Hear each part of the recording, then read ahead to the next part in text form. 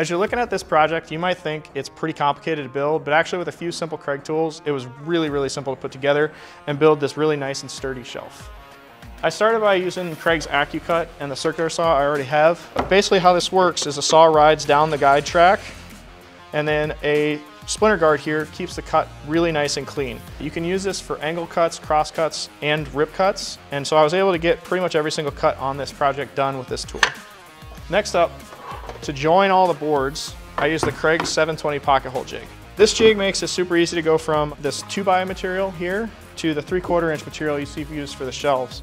And I've got these pocket holes in all of the dividers, and I've got them attaching this whole frame together. This type of joiner is perfect for this application. It creates really nice strong joints to be able to support anything you're going to put on these shelves. The nice thing about this Craig 720 is that it automatically adjusts to different material thicknesses, so working my way through the project was a breeze. And finally, for the assembly, as I was driving all my Craig screws, I used this Craig VersaGrip clamp. The thing I really love about this is that both clamp heads slide down the bar and make it really nice and easy to get that bar out of my way as I'm working my way through the project. You can find plans for this shelf and many others, as well as information about these products at craigtool.com.